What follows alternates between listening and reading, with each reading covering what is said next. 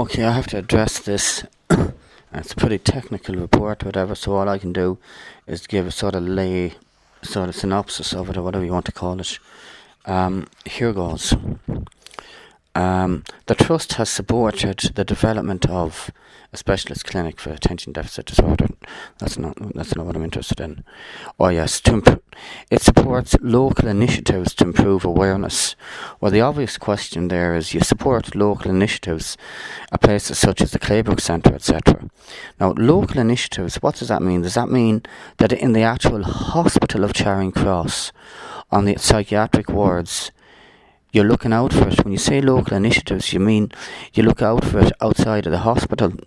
If that's the case, inside in the hospital with adults, are you looking out for it to people being admitted who haven't been to the Claybrook Centre?